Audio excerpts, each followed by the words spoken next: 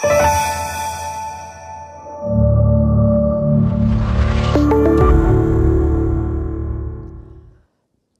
good evening, ladies and gentlemen. Welcome to the CSF Symposium entitled JAK Inhibition, Are the Promises Fulfilled? So I would like to welcome the virtual audience as well. So next slide, please. So my name is Lai-Shan Tam. I'm from the Chinese University of Hong Kong, and I'm really pleased to have three distinguished speakers today. So we will focus on the JAK inhibition on various diseases today. So do we have, okay, so the objectives for today is to review the latest data on JAK inhibitors in the treatment of RA and to discuss the latest therapeutic effectiveness in psoriatic arthritis management.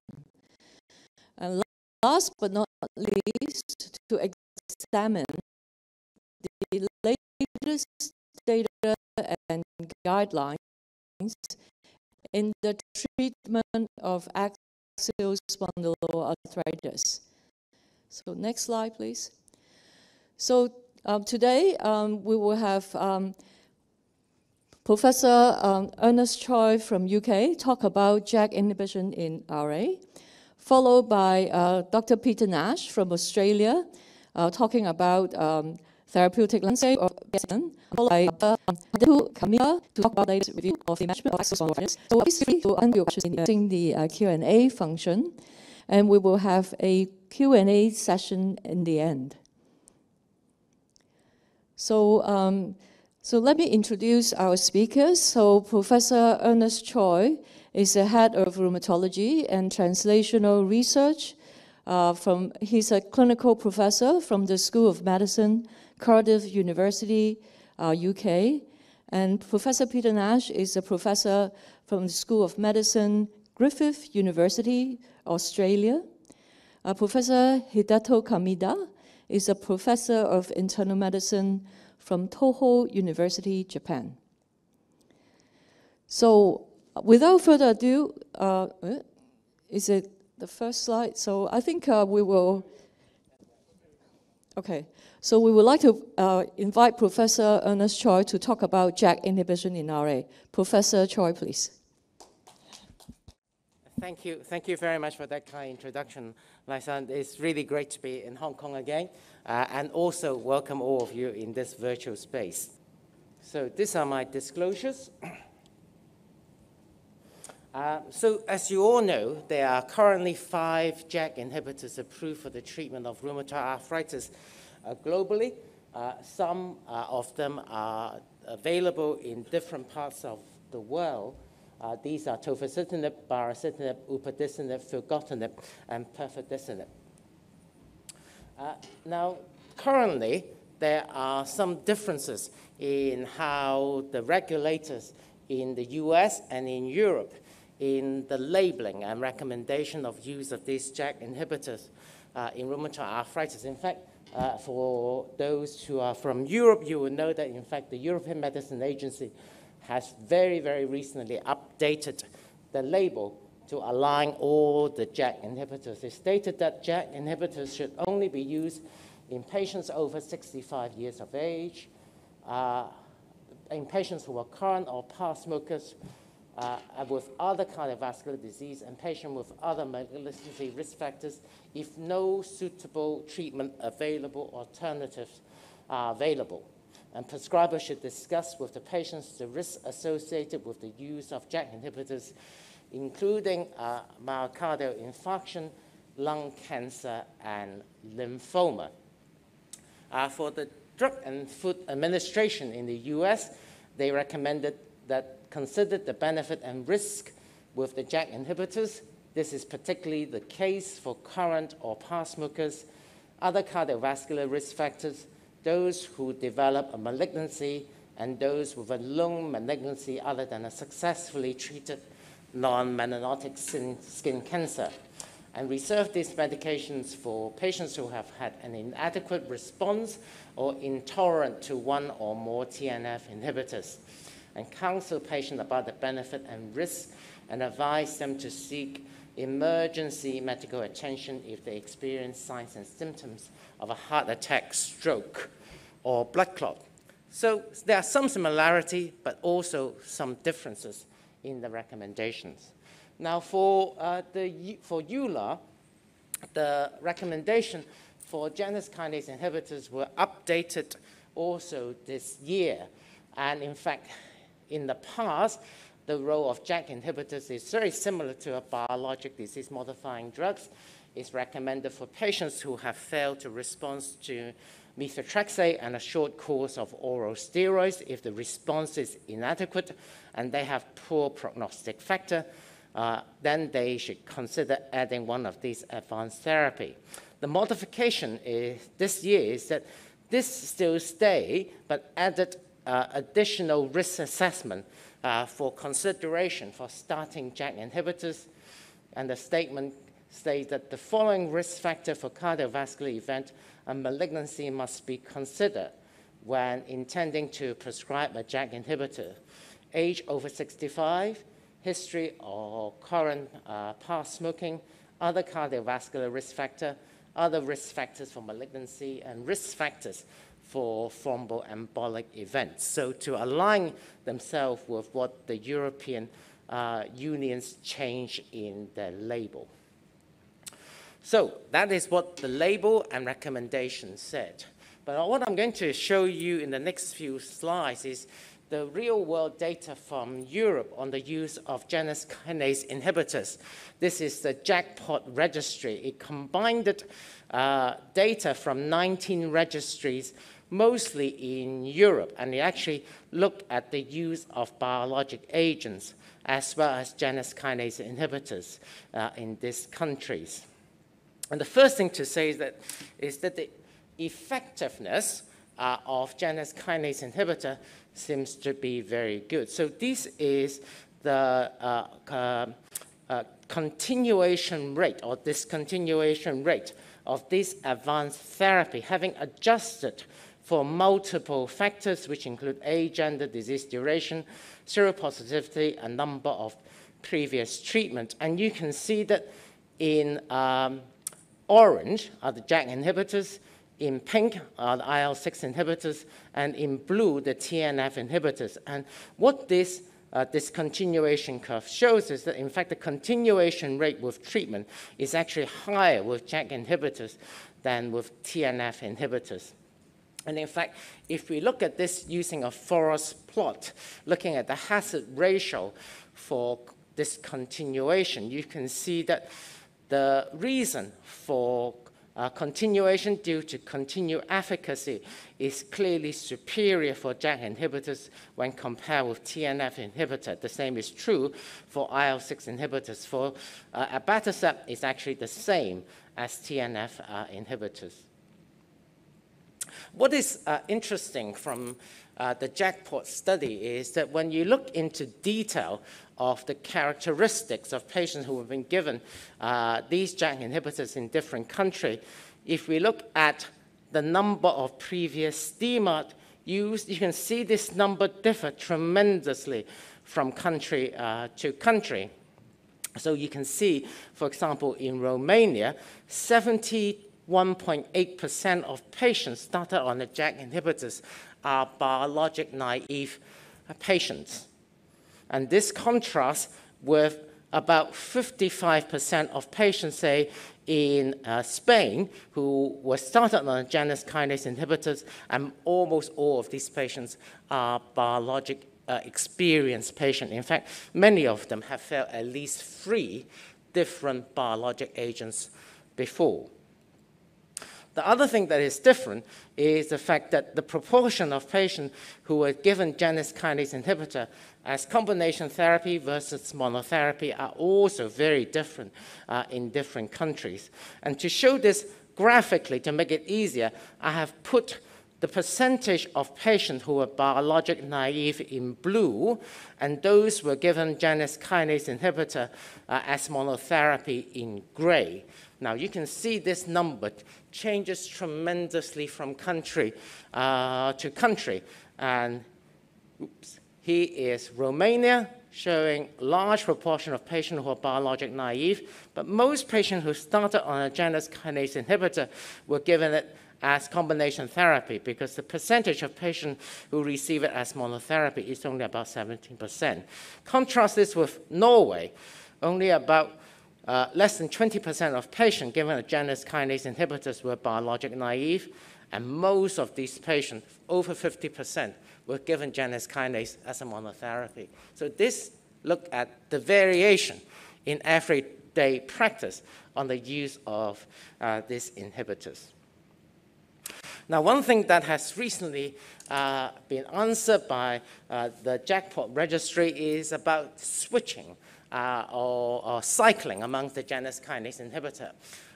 As you know, one of the questions with the biologic is that should we cycle through one class of biologic agent, or should we switch class? And increasingly, recommendations are saying that for biologic agents, we should be switching class rather than cycling through the Janus kinase inhibitors. Now, this slide looks at patients who are switched from a Janus kinase inhibitor to another biologic agent versus cycling to different Janus kinase inhibitor. And they separate the patients who had to stop the previous Janus kinase inhibitor due to ineffectiveness in blue or due to adverse event in orange. And now, in fact, regardless of whether the patients were switched or cycled due to ineffectiveness or adverse event, the change in CDAI score before and after treatment were pretty much the same between switching to a different biologic agent versus cycling to a different Janus kinase inhibitor, suggesting that, in fact, cycling could be effective. And I guess that does make sense in some way, because the Janus kinase inhibitors are all small molecules. And so they follow the principle of key differences in their pharmacokinetic profile. They are all metabolized and eliminated very differently. And of course, these factors are under strong genetic control. And that would explain why cycling would be effective. Now, one of the hottest topics recently has been the publication of the oral surveillance study, which looked at the safety of tofacitinib at 2 doses, 5 milligrams BID and 10 milligrams BID versus TNF inhibitor. So this study has been hotly debated, so I'm sure you are aware of the result. But at the most recent ACR, there was a very interesting analysis.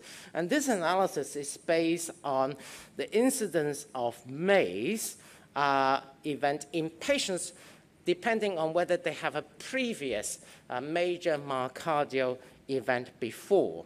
And what it shows here is that in the tofacitinib group versus the TNF group, there was a difference in MACE event in the patient who actually has a previous event before.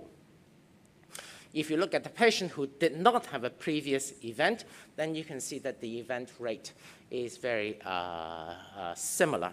And it follows a very important epidemiological principle of adverse event. In epidemiology, a previous event always predicts another event. So it's true, if you have a serious infection with one biologic, when you switch to a different treatment, actually, you still have the patient at a slightly higher risk. The major risk resides with the patient rather than the treatment. And in fact, we used that principle in a recent publication looking at the outcome of patients with COVID-19 who had inflammatory arthritis.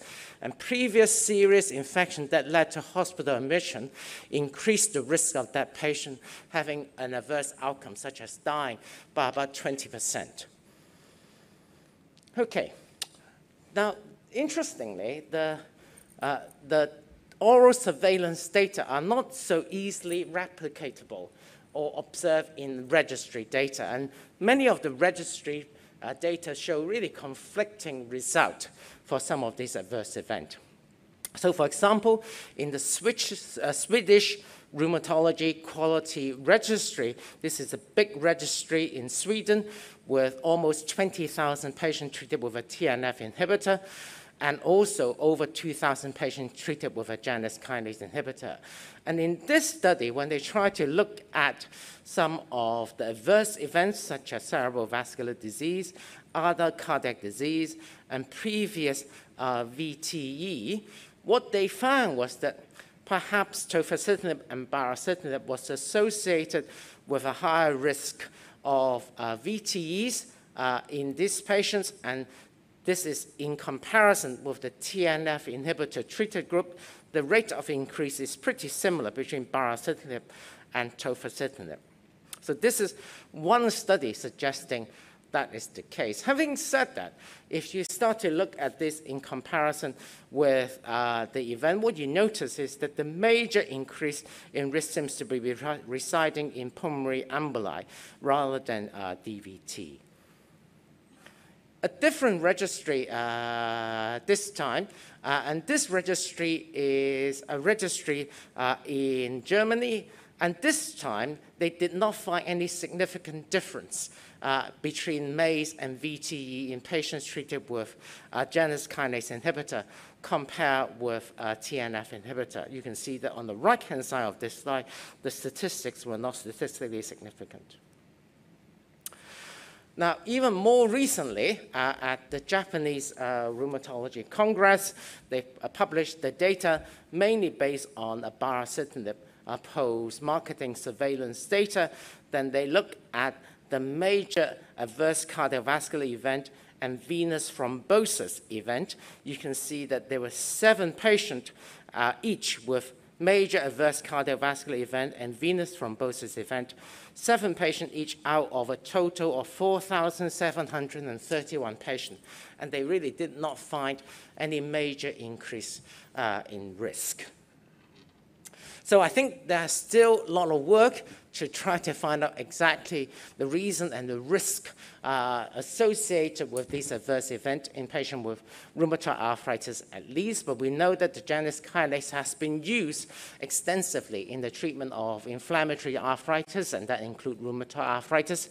And the real-world data show that the Janus kinase inhibitor have very similar effectiveness to biologic DMARDs with very high rate of continuation.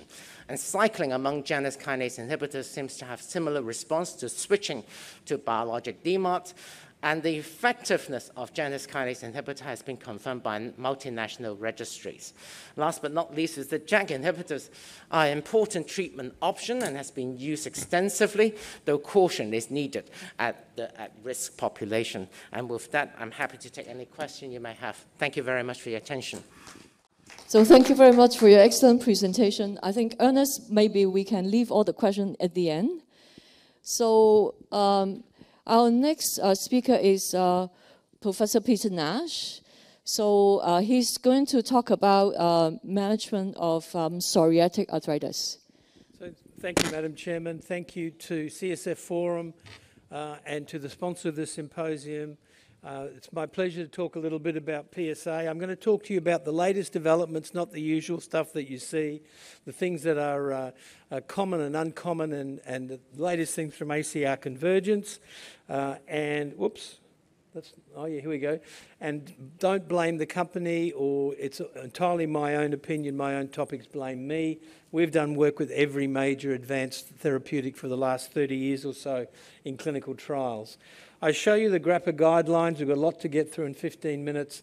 They elevated these 2 domains to the domain approach that GRAPPA has had in managing patients with psoriatic arthritis, and they leave the decision individualized to yourself, and they simply show you which medications have efficacy in each domain for you to individualize your choice. But it's interesting they elevated these 2 as new domains to consider. When you join CSF Cytokine Signaling Forum, you get free downloads of presentations, publications, and I think a podcast or two, and I think you'd find it very educational. The question now with PSA is not how to treat, but which of these plethora of therapies we should use for which patient. And we can now select medication depending on which domain the patient has sitting in front of you to choose the most appropriate therapy. If you have axial involvement, you might pick this group of medications. If you have skin involvement, you might pick this group of medications, and so on and so forth. But I've also added a new domain called safety, because what we're noticing with the new therapies, the 17s, the 23s, and that their safety profile is quite outstanding, particularly. So what are you going to see? What are the hot topics in PSA? One of the hottest topics is how to pick the PSO patient who is most at risk of developing PSA. And you'll see a number of these tools coming out over the next few years. This is one from the Toronto group called the Presto, and they've done some nice work following patients for 5 years or so, regression coefficients, to see which of those things that will make you consider that this patient is at most risk. And then we have to prove that if we intervene early, we can actually change the long-term phenotype of the patient. This is a tiny study of only 10 patients, but very interesting. They used an imaging technique to see who would progress from psoriasis to psoriatic arthritis, and they were able to show that if you had this fancy gallium uptake in your fibroblasts, then you had a high chance of progressing. If you did not, and we're only talking 3 patients, of course, then you had a very low chance of progressing. So, in fact, the other way around, they're the progressors and they're the non-progressors. So this is just a way of saying, this is hypothesis generating, let's do this in more patients over a longer period of time. No one's saying go out and do PET scans on your PSO patients, but I think you'll see a plethora of new studies in the next decade or so trying to decide which PSO patient is at highest risk to progress. Please do not forget the comorbidities that drive morbidity and mortality in PSA, and these are very simple interventions that all physicians can do and do not need expensive investigations. Smoking, weight, alcohol, blood pressure, fatty liver, lipids, drugs, depression. This is physicianly stuff that we should not forget when we treat our patients. What's new?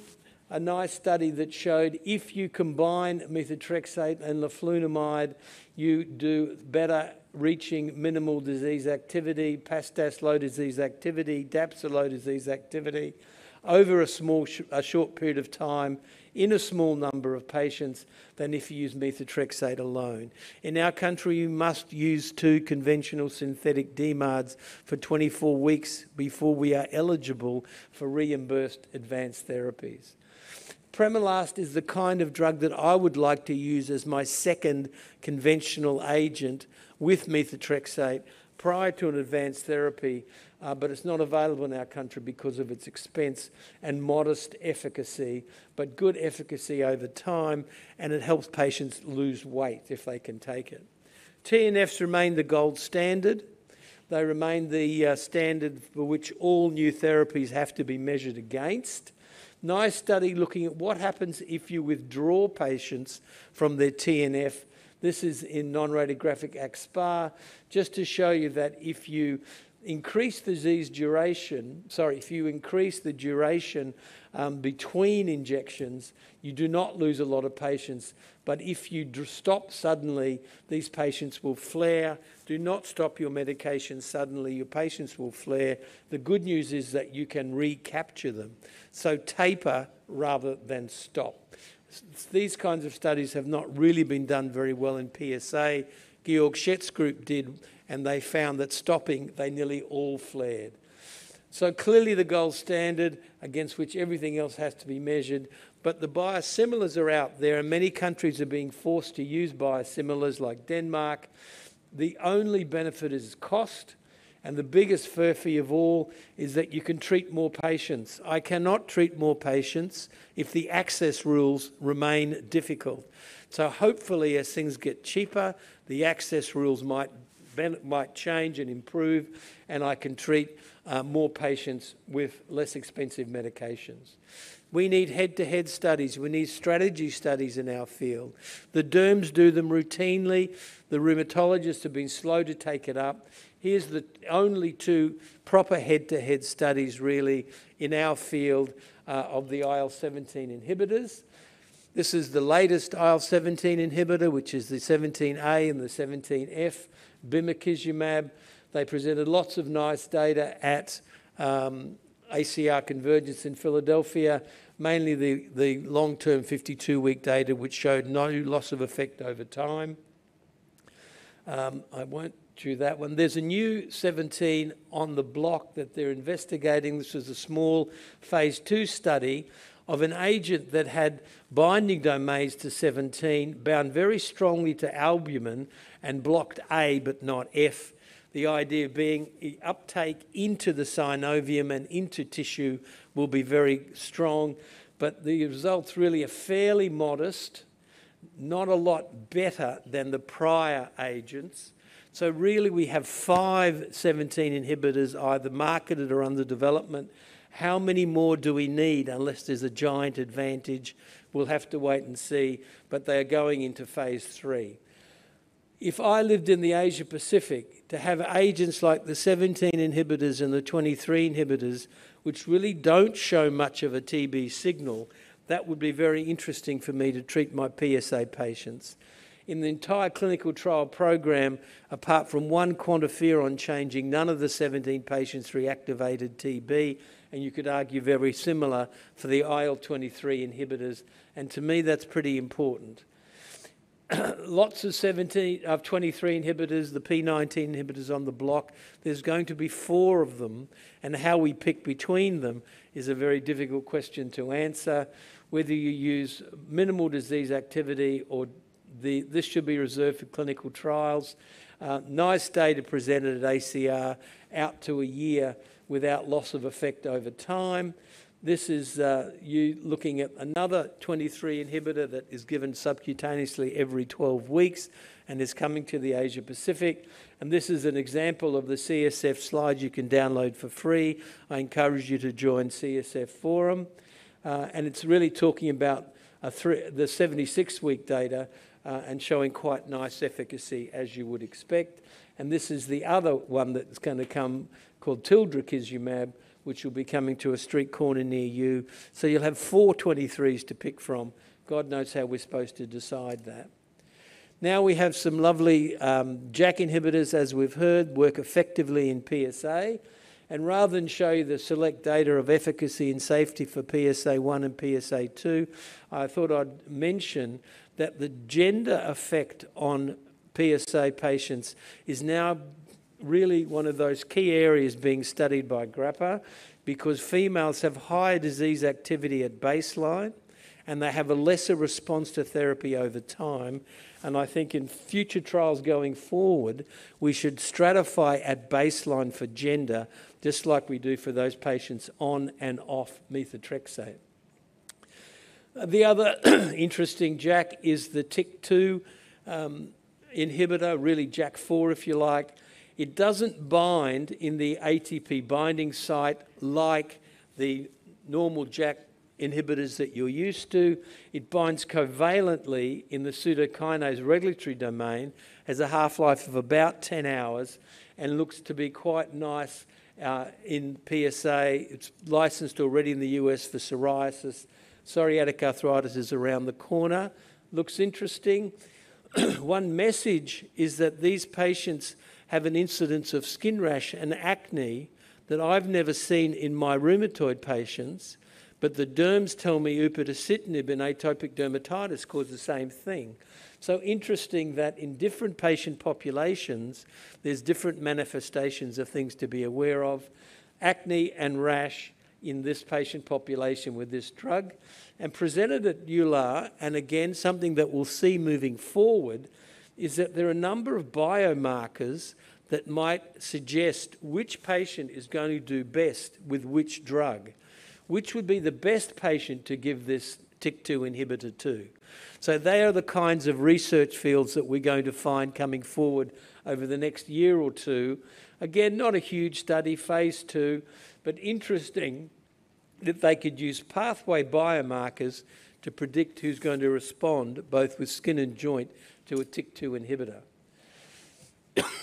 Next, not just TYK2 inhibition, now combinations between TYK2 and JAK1 also showed very nice efficacy in a nice phase 2 study presented at EULAR.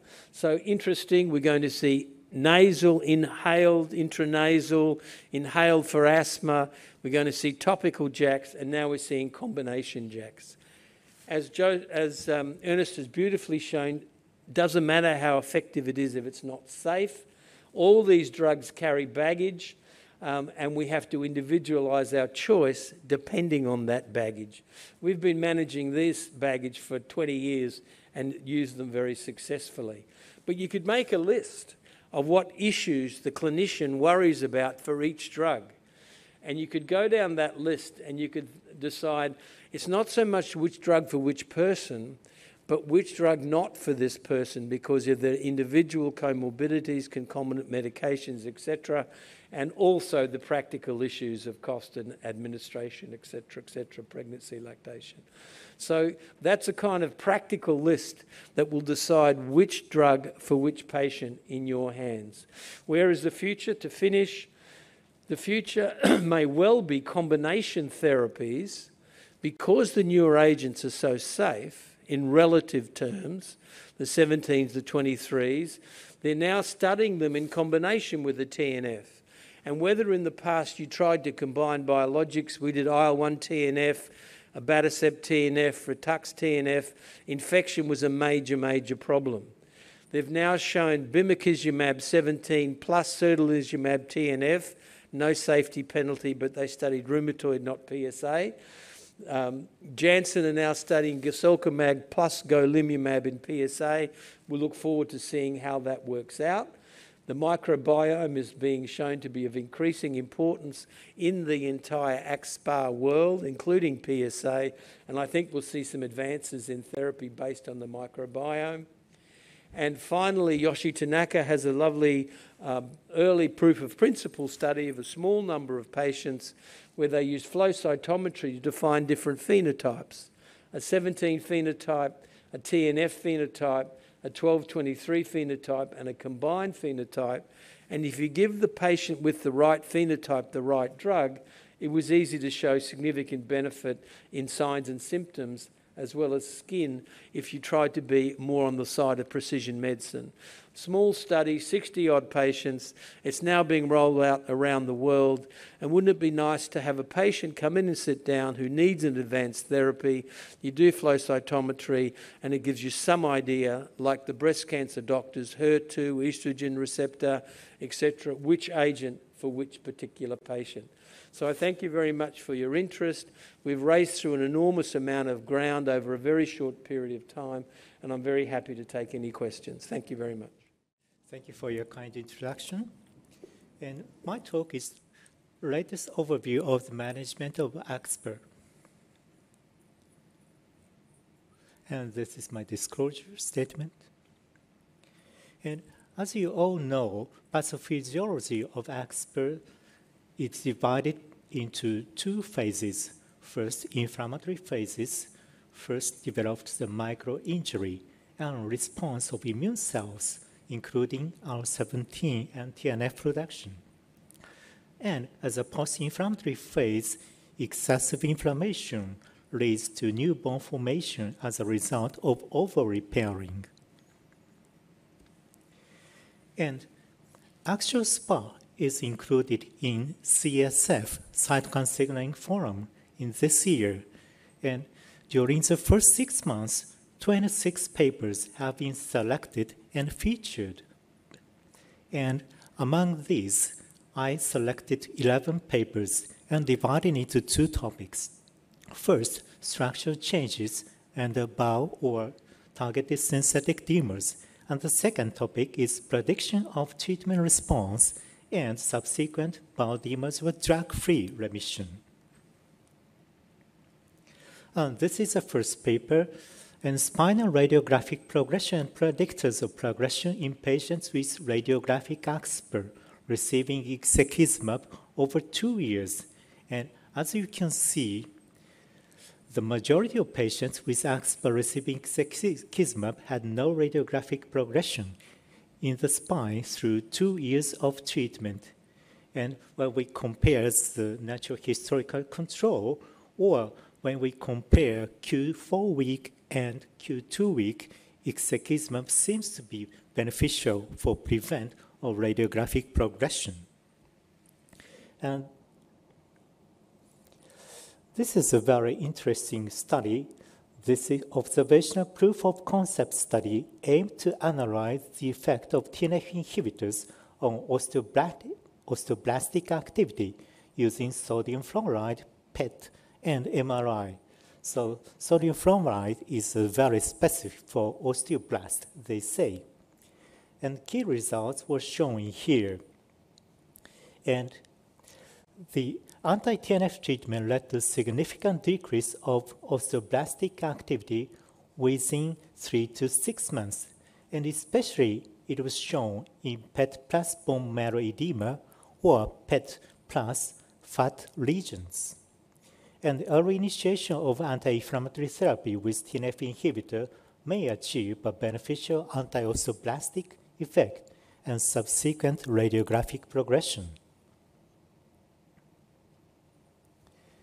And this is the impact of filgotinib on sacroiliac joint magnetic resonance imaging structural regions at 12 weeks in patients with active ankylosing spondylitis from Tortuga trial.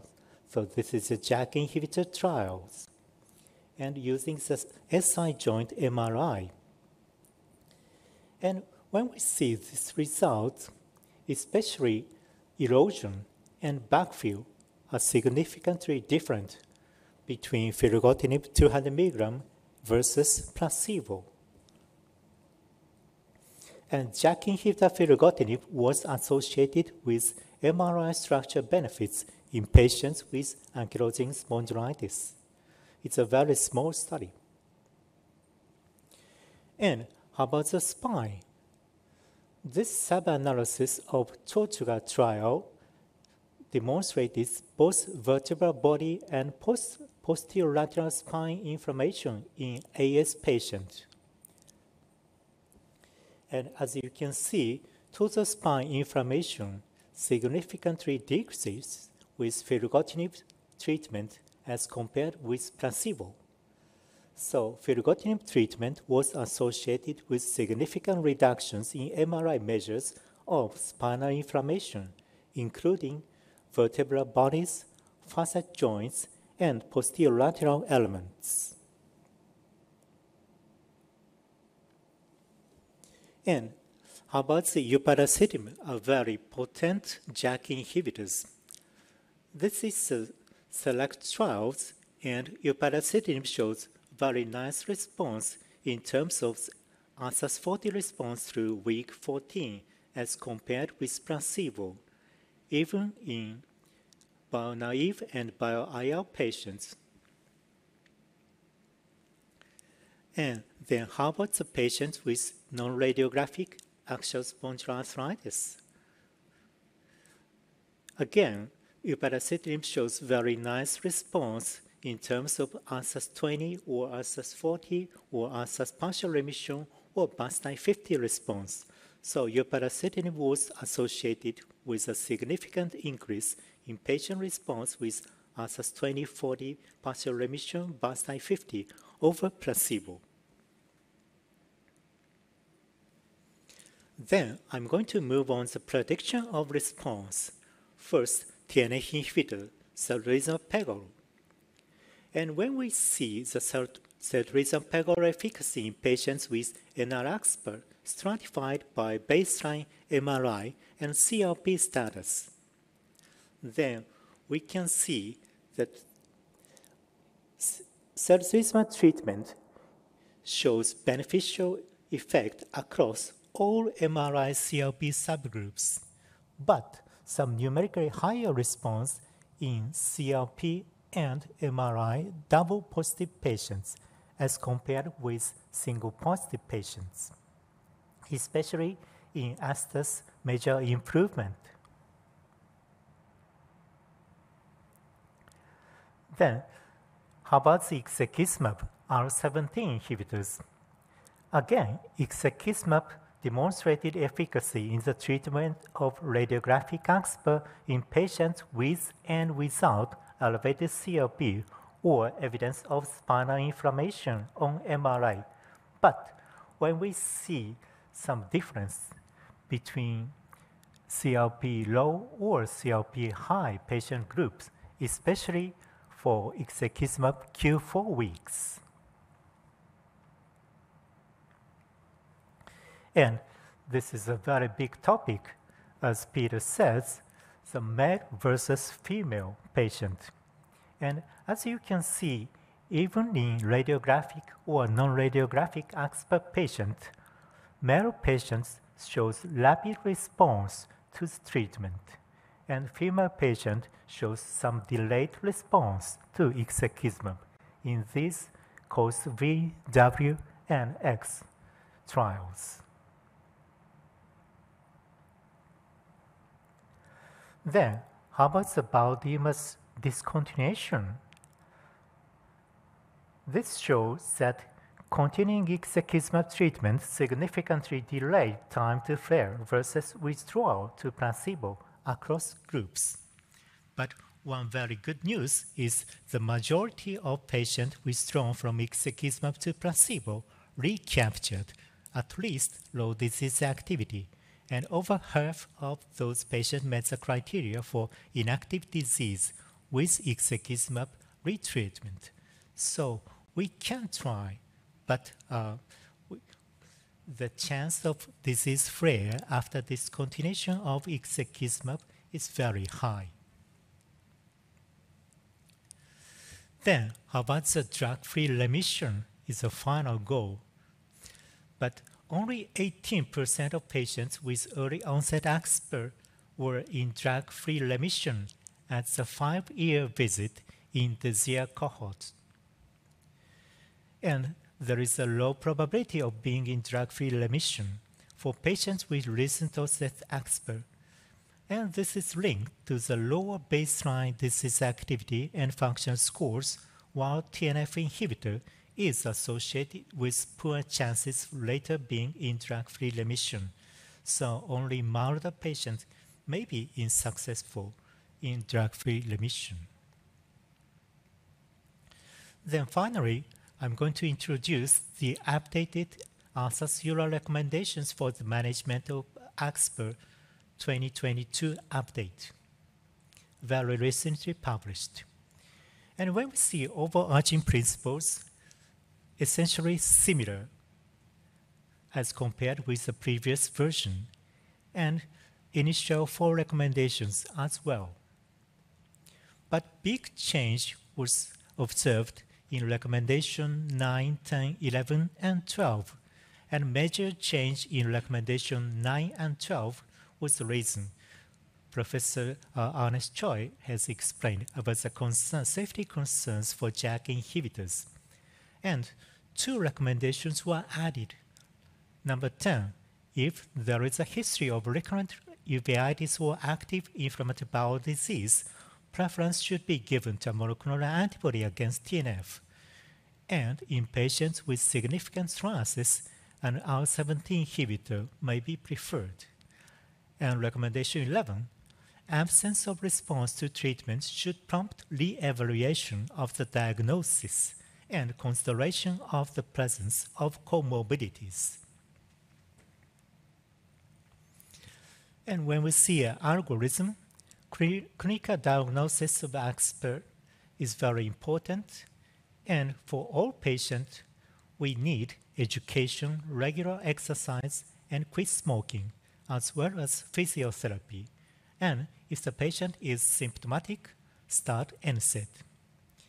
And if NSAID failed, then we may consider, especially for purely active disease patients, start targeted therapy, especially TNF inhibitor or IL-17 inhibitor in the current practice.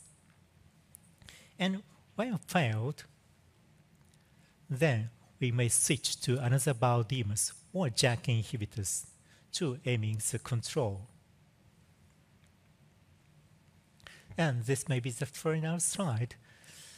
First, before we use treatment with biological demers or JAK inhibitors, we need rheumatologist diagnosis of axial SpA, and we need some confirmation of objective active lesion suggested by elevated CRP or positive MRI SI joint or radiographic sacroiliitis, and failure of standard treatment, and high disease activity as defined with ASTAS 2.1 or greater, and finally, positive rheumatologist's opinion.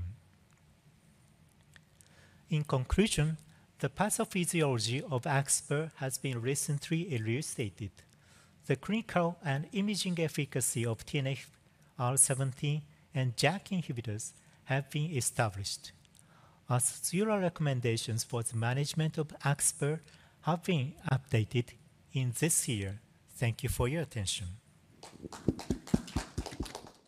So thank you very much, Professor Kameda, for your comprehensive update. So may I ask all the speakers to come up to the stage, and we can have some Q&A session.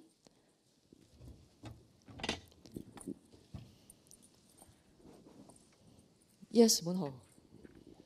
Thank you very much for a very interesting lecture. I would like to have a very practical question on cycling the JAK inhibitor for inefficacy.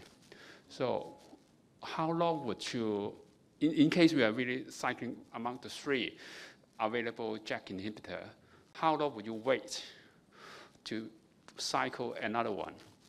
The first question. And the second one is, do you have a preferred sequence of how to cycle them?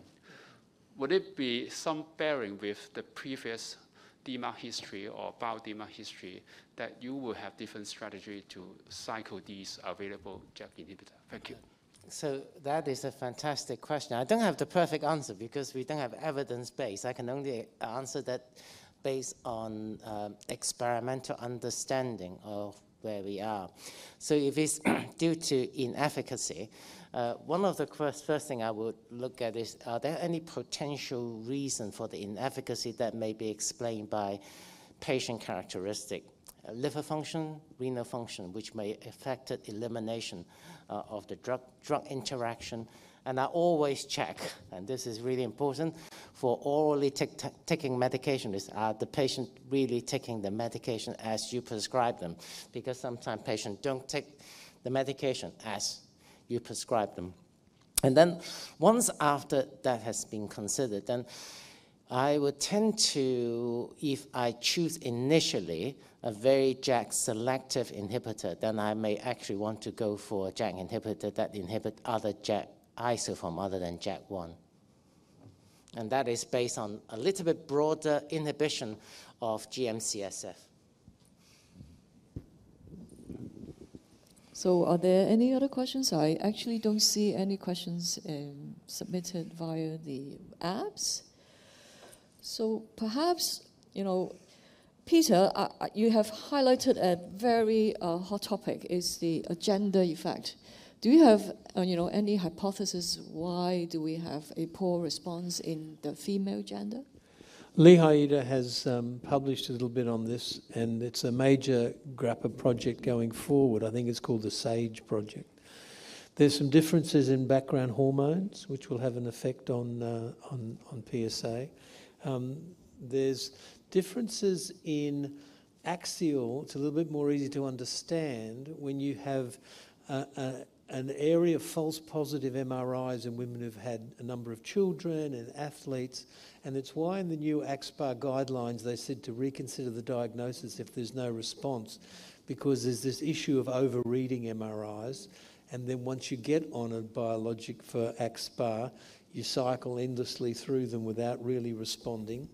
I'm not sure it's very clear why they should have a higher baseline disease activity. Maybe they come to therapy late. they complain less, and then when things are measured, they're more active.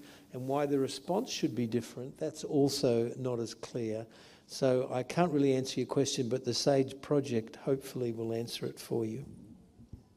Thank you. So I also have a question for Professor Kameda. So you mentioned now, there's a label, suggesting that we should consider the safety of the JAK inhibitor also, although the data is originally from rheumatoid arthritis, and we should also consider that concern in our APLAR patient. So what is your comment about this, restriction? Thank you for your question. As you know, the patient age, mean age, is totally different from rheumatoid arthritis and APLAR. And also some obesity difference between PSA versus APLAR. So simply thinking the APLAR patient may be the right person to be treated with JAK inhibitor as compared with rheumatoid arthritis or psoriatic arthritis with obese. But we do not know clear evidence or clear data. So my suggestion is the risk may be lower as compared with other two diseases. But still, we have to consider the little bit elevated risk, even in APLAR patient. And also, I want to discuss about the gender difference. And also, we all know that methotrexate response is totally different between male and female in rheumatoid arthritis. But actually, we do not know the exact reason why. Do you know any comments from all three guys? Okay, well, I think gender and sex are very different words these days, first of all, and that is a tricky thing for us to tackle in the UK. I have to go on a lesson to learn about that. I think it is challenging at several respects. One is hormone rarely explain the full picture. I think enough research has been done to tell us that hormone will answer that. And obviously there are genetic differences. But also one level in assessing response is that we know the response to pain is very different. So for example, if you just take healthy individual and you test them for the response to pain, the initial response is always higher in female than in male. But the male actually are more likely to forget the experience than the female. So the chronicity and reference are very different. And that has been shown 30 years ago. And if you look at pain response in trials, you tend to get a slightly higher pain response in female. And that just is what we know about the biology of nociception. All right, thank you very much.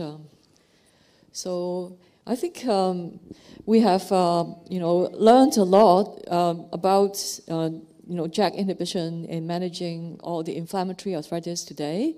And I would like to thank our speakers for their excellent presentation. And I would also like to thank the audience in person or virtual for your participation. And with that, I would like to end this session, and I would like to wish you all a very pleasant evening. Thank you very much.